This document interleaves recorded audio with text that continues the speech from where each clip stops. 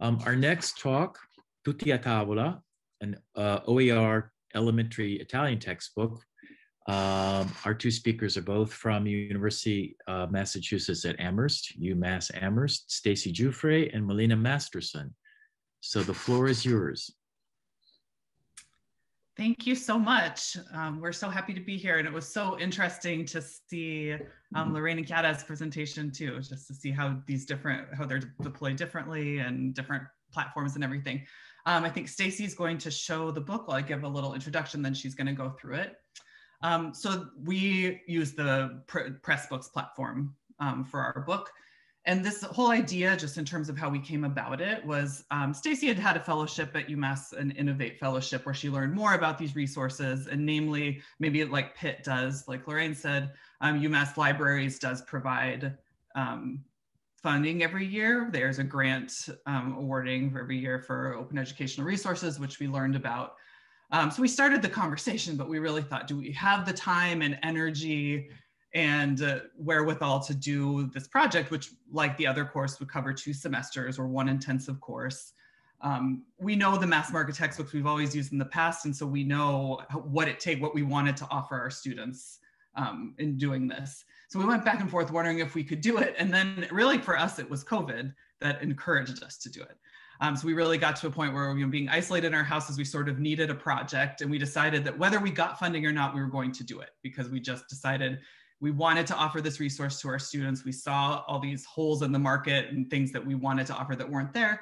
And so we decided to do it. So once we made that decision, we just jumped in head first. We started brainstorming structure and content, and we based the structure on a lot of books that we've seen in the past. So really communicative language textbooks that are to be used at home, but also in the classroom.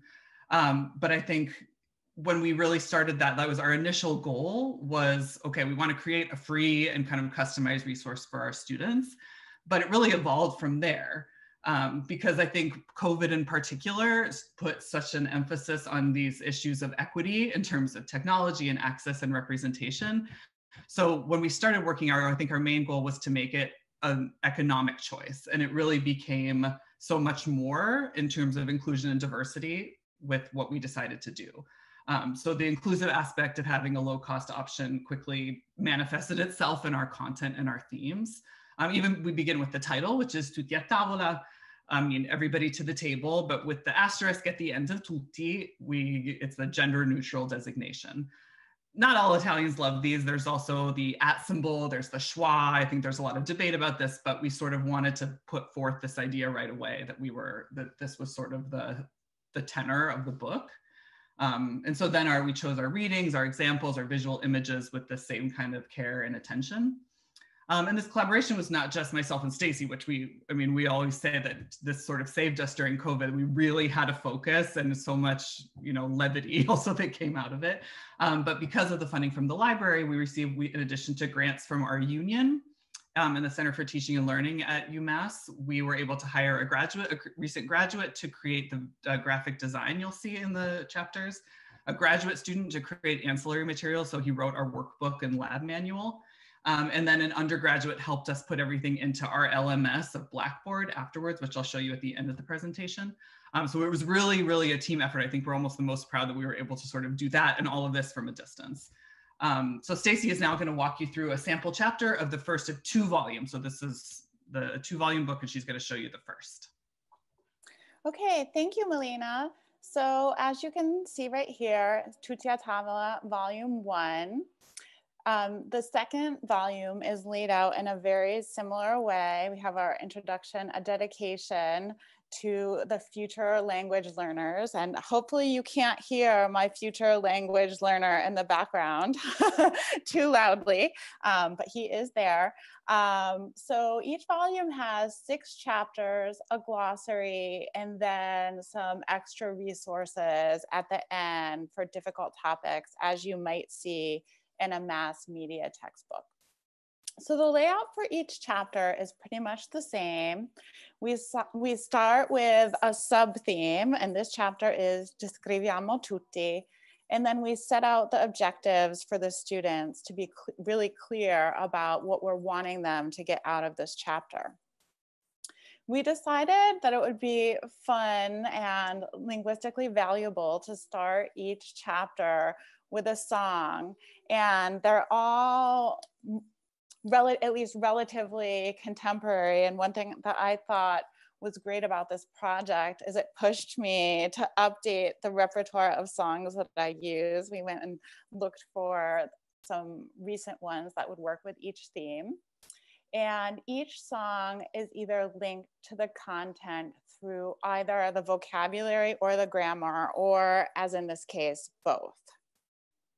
So after the song comes the vocabulary section. And here you can see one of the amazing images that our graphic designer made for us here to help teach adjectives. And I think you might notice, if you take a look, that the people represented are more diverse than what you might see in a typical mass market textbook. And that was really important to us. As you can see here, press books allowed us to gloss things right in the text, as well as having a vocabulary section at the end of each chapter. So we tried to do everything in context. You can see we have a character, Martina, here, who shows her faces help describe help with the adjectives. So one of the reasons why we chose this chapter specifically is it gives a good example of what we were trying to do with nationalities. We tried to choose at least one nationality from every region, instead of being more European and North American focused, as some of the textbooks are. And then we also have these cultural notes. Here we have one that talks about the Italian history of colonization. After the vocabulary, we have a grammar section. And the way we've laid out these grammar sections is so this course will work in a fully remote setting, as we are now. None of our language classes are in person, and also in the classroom. So it goes from being alone, having exercises that you can do by yourself, to being more collaborative at the end. So a lot of our units also have these study tips to help students memorize the more difficult topics. And after the grammar for each unit, we also have a video. And these videos are all contemporary, and a lot of them are loosely linked with a region, and this one is Lombardia. So after the videos, we have a cultural point, and we went back and forth a lot about whether these should be in English or in Italian. And we decided that the topics were important enough that they really should be in English, so that the students could really dig in and give their opinions about how these topics related to what's happening in the United States, and so they could really think about their own conceptions and their own identity. So for the first volume, we don't have readings in Italian, but we do have them for the second volume, so that they do get that linguistic practice. So at the end, we have the review of the chapter. They have a list of all the things that they should have learned studying. And then we have these short multimedia quizzes so that they can test themselves before they move into the learning management system, which Melina will show you in a moment, and that's Blackboard. Thanks. Okay.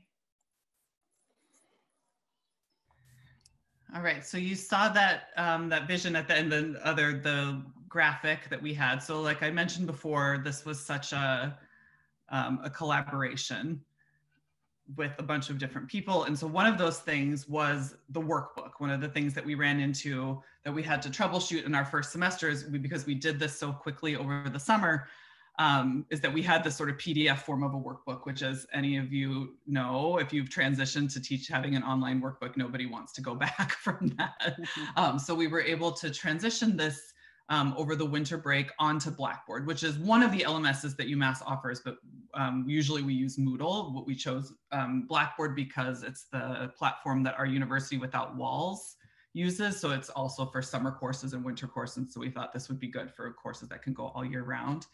Much like we saw in the first one, we divided it into weeks. And we tried it, because I really felt it important if we were going to replace our book that offered so many things, we wanted to be able to offer similar supports to our students outside of the book.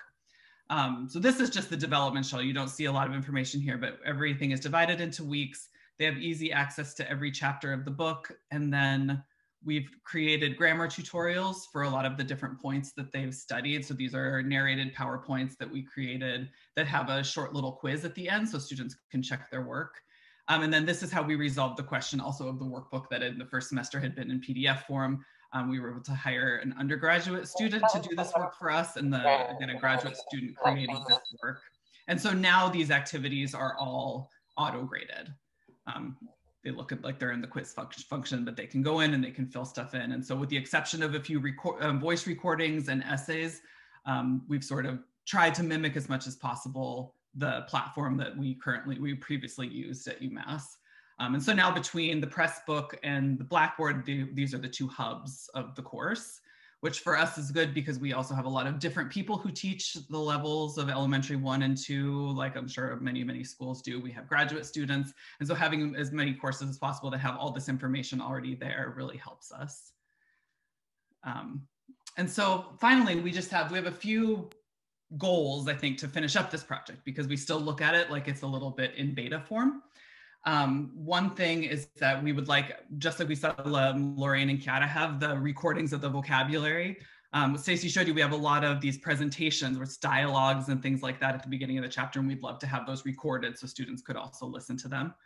We think that's a pretty easy thing that we can do hopefully over the summer. We'd like, obviously the workbook and lab right now are UMass specific, right? The book can be available to everyone shortly, hopefully by the fall.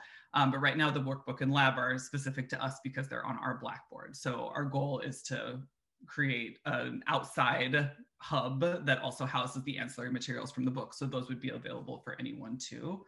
And then finally, our book needs to be unpassword protected. Right now it's still in its beta form. And so we're still working on those things. And hopefully by the fall, then it will be available to everyone. No, I think that's it, unless you have anything to add, Stace. No, I think you covered it all.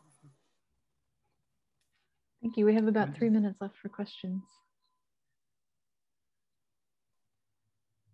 Oh, it looks like Daniela asked, do we have to get permission? We were, according to our libraries, videos from YouTube were fine, and then clips of a certain amount of time that they cut for us were fine in terms of permission. And the video for Giovanotti is not the official video either. It's a YouTube video. So I think YouTube was fine for Pressbooks. And I think maybe we should mention as well that all of the links we use have been saved in PermaCC, and the library has backed up some of at this point, but we'll be backing up all of our YouTube videos to a library page. Did I explain that right, Melina? Yeah. Yep.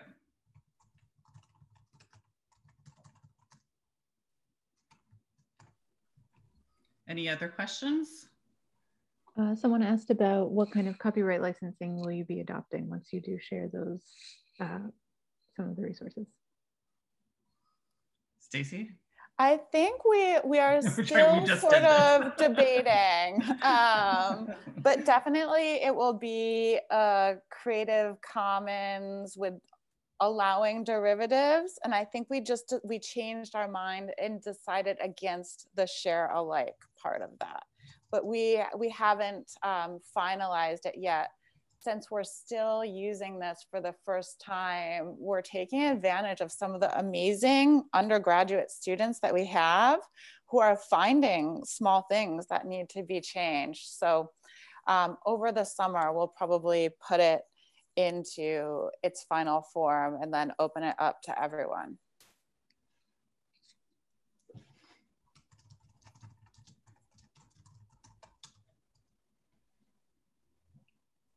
it looks like there's a lot of people who are interested in seeing these and keeping in touch and perhaps adopting them. I did put the links in and also the passwords at the beginning of the presentation, so they should be in there. Great, thank you. Okay, well, I want to thank you both. It was really an interesting presentation.